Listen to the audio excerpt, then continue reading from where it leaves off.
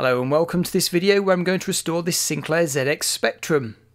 It's being sold on eBay and all proceeds are going to a local cancer charity. Now, I've previously restored a couple of Spectrums, both a 48K model like this and the later Spectrum Plus, and I've put a link above to that video. Okay, so looking at the overall condition of the machine, it's in a pretty grubby state. There are a number of stickers on the case, it's quite dusty, and the metal faceplate with the rainbow is a bit scratched, so I'll be replacing that along with some other essential upgrades. Okay, so off with the lid, and we can see this is an issue 3B Spectrum board, and this was the most numerous produced. A key part of the Spectrum is a chip called the ULA, and here we can see we've got a 6C version. This has a lower power consumption than the earlier 5C, which is a good thing as heat buildup can be a problem in these machines. And from the date codes on the various components and ICs, this machine was likely built in early 1984.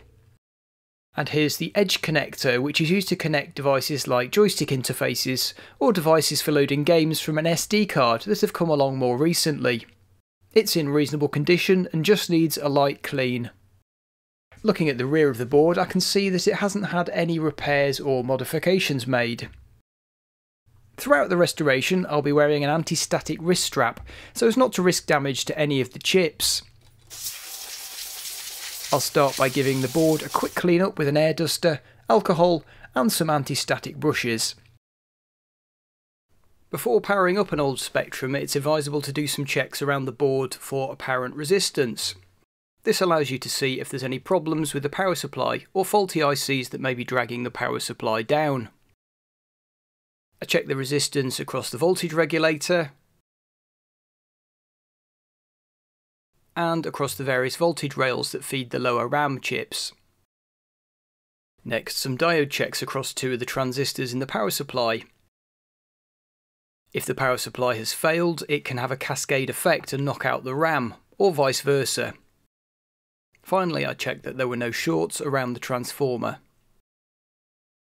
There are 11 electrolytic capacitors on the board, and these can dry out over time, especially if there's been heat build-up inside the computer, and as we've already said, the ventilation in this machine isn't particularly good. I can check the health of the capacitors using my ESR meter. A low reading is good. Now this cap is showing quite a low compare on the scale, so that capacitor has definitely aged. That one's okay. And the next one, it's quite a high compare, but this is a low value capacitor, only 1 microfarad, and the ESR does vary depending on the size of the capacitor. The idea with compare is that you get a new capacitor out of the same value and compare the results to determine if it's bad. Most of the caps are okay, but as they're only a few pence each, I'll be replacing them all. And with all those checks successfully passed, I can power up the Spectrum. I'm using a bench power supply which I've set to 9 volts and I've set the current limit to about 750 milliamps. As you can see, the machine is drawing just over 600 milliamps, so all appears to be well. With the machine powered, I can check the voltage rails around the board. Probing around the lower RAM chips, which use all 4 power rails, we can see the -5 volt rail is present and correct.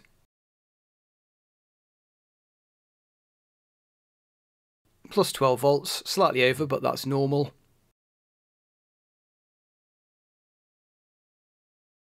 On this pin we get the plus 5 volt rail, so that's looking pretty good. And a check with a TV attached. And it starts up okay with the Sinclair copyright message. For the next step, I'm going to run some diagnostics using this device called a smart card from Retrolium. This also allows you to load games from a micro SD card. This connects to the Spectrum's edge connector, which could do with a clean with my fiberglass pencil.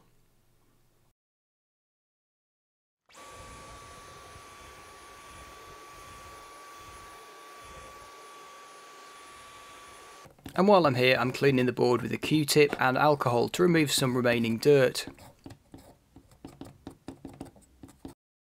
With the smart card connected and a switch set on the back, it boots into the diagnostic ROM and starts running a memory test. Firstly, it checks the lower 16K of RAM,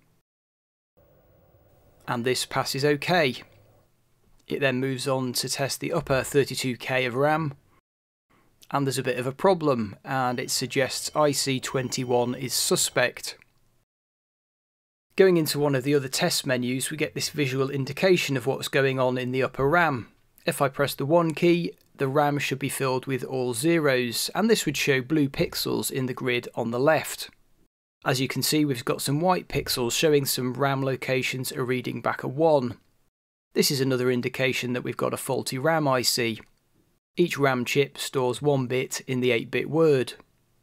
Here are our upper RAM ICs, and this is our suspect chip, IC21. I've ordered up some replacement RAM, but in the meantime I can get on with some other jobs. As I've already said, heat build-up in the Spectrum is a problem. Some of the heat is generated by this voltage regulator. This takes in 9 volts from the external power brick and creates a smooth 5 volt rail for the machine. However, it dumps the excess energy as heat into this metal plate. You can take that off and use a better, more modern solution, which is in this silver bag. This is a DC to DC converter, and it's got a little IC on the bottom of the board and an inductor on the top. It's a much more efficient switching device and doesn't require a heatsink or generate much heat.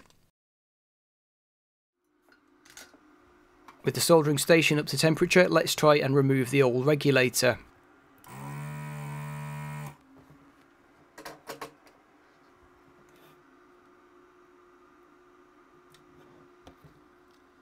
There we go, that's the old one off.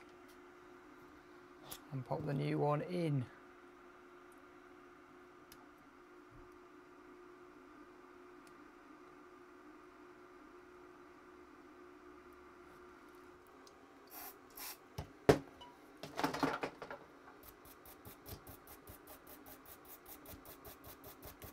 And with the new device in place, we can see that the Spectrum is consuming far less power. Previously it was using about 640 milliamps, and that's reduced to around 400 milliamps. The ULA is an important device in the Spectrum. It's a custom chip designed by Sinclair and isn't readily available. It runs a little bit hot, and so to keep it cool and prolong its life, I'm going to add a stick-on heatsink. However, space is limited inside the Spectrum, so in order to fit the heatsink, I first need to remove the socket which the ULA sits in, and solder the ULA directly to the board. First of all, extracting the ULA very carefully with a screwdriver and putting it to one side.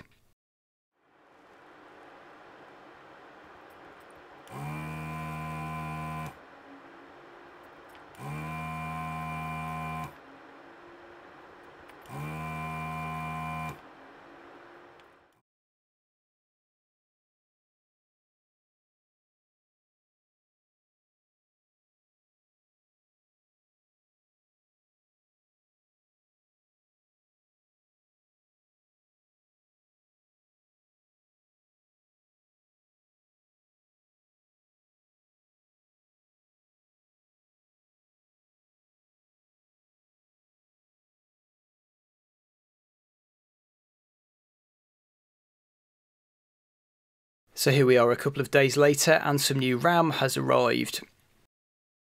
IC21 is this one here. And first of all, I'm just going to add some fresh solder to the contacts, which should promote better desoldering.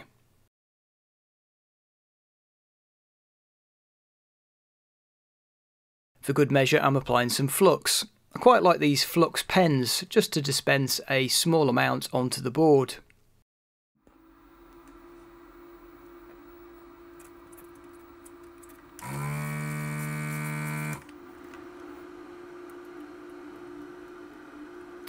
I can just check that each of those legs is free, and it is. I can see the chip is moving, so we can gently, very gently try and lift it up. Be very careful not to damage any tracks that may be underneath the chip with the screwdriver. Oh, there she is.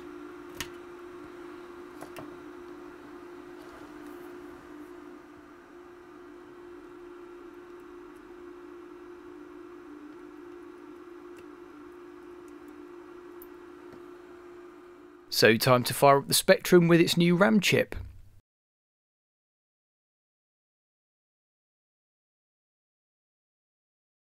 As expected, the lower RAM checks out OK, and it moves on to test the upper RAM.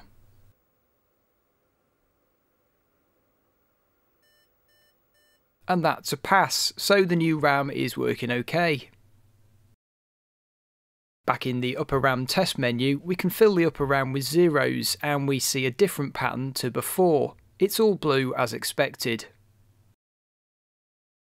On to the next job, which is to recap the board. And rather than desoldering, which we've already seen, I am going to use a different technique here, and this involves cutting the capacitors off the board. The capacitor legs were originally cut at an angle, and this makes desoldering more difficult. And I don't want to damage the board or lift any of the pads. So I just cut off the capacitors. Then just remove the remaining part of the leg with the soldering iron and some tweezers. Now I can tidy up the holes with the desoldering tool.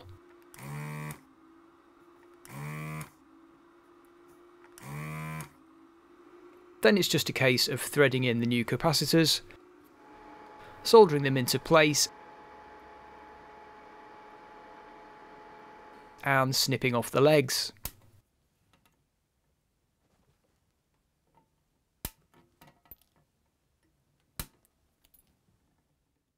Now the picture from the RF aerial connector isn't the sharpest, in fact you can see some interference on there. And televisions that take this old analogue RF signal are few and far between these days. However, you can still buy TVs with a composite video input. And luckily there's a very simple modification that can be made to the Spectrum to convert the RF connector to instead output composite video. Just need to remove the lid on the RF modulator can.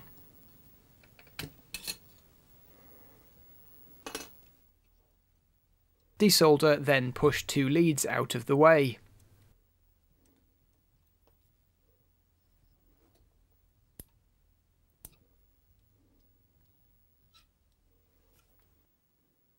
Then insert a single capacitor between the PCB and the tip of the video output connector inside the can.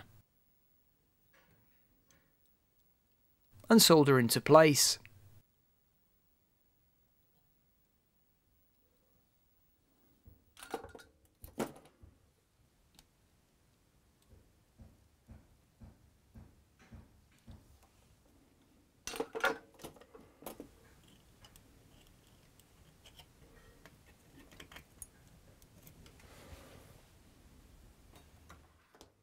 Now I can use a normal phono cable to connect to the video input on my TV. You can see the image is a little dark, so another modification is required to boost the signal level. This is done by replacing two transistors on the motherboard.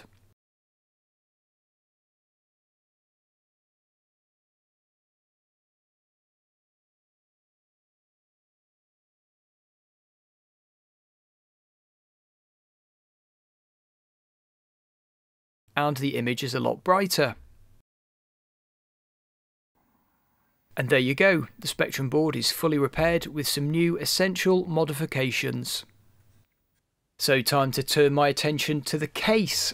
There are some old stickers and the faceplate is a bit grubby and scratched. The key mat is also worn and some lettering has rubbed off. It's a simple matter of just peeling off the faceplate on this Spectrum. Earlier models had some catches on the inside.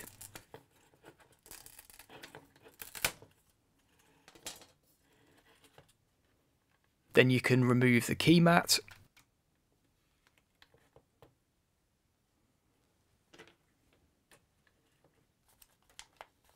Followed by the membrane, which I will also replace. This makes an electrical contact when a key is depressed. Label remover spray should make light work of this sticker. Just leave it on for a few minutes, then the label should peel off easily.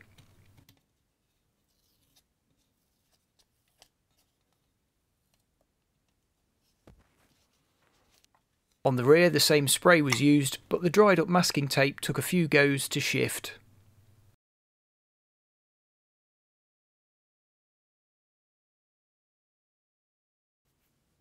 Finally, a gentle scrub in warm water with some detergent and a brush.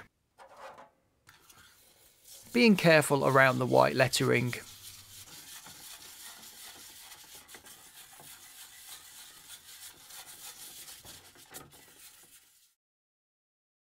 Once the case has dried off, I inserted a new keyboard membrane,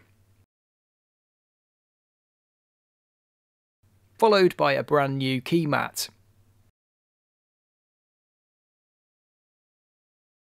And removed the adhesive backing on the new faceplate, which I then carefully rubbed down on the case.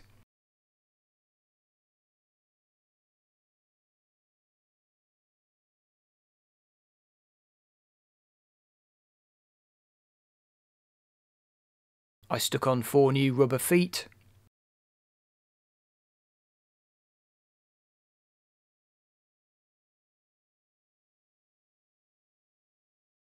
and mounted the PCB back into the case, where it's fixed in with a single screw. In go the ribbon cables for the keyboard, and the case can be screwed back together.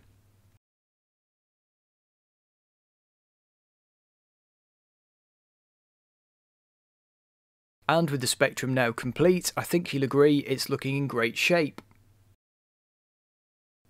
As a finishing touch, I treated this Spectrum to a new power supply. This is a high quality unit from The Future Was 8-bit. And now for a few final checks. The smart card allows you to check that all the keys work.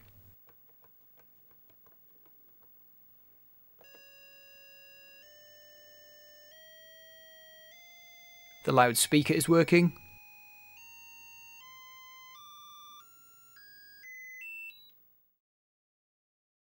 The ROM is okay. And the multiplexer ICs check out okay too. And now for the fun stuff, I'm using a Div MMC Future to load in some games from an SD card. Firstly, a bit of Chucky Egg, probably my favourite game.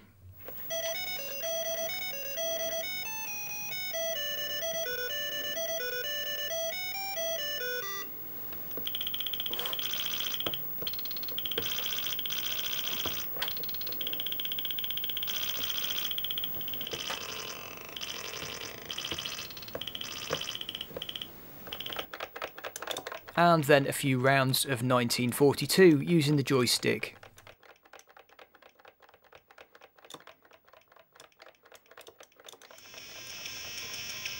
And finally, a bit of Dizzy. Quite a difficult game.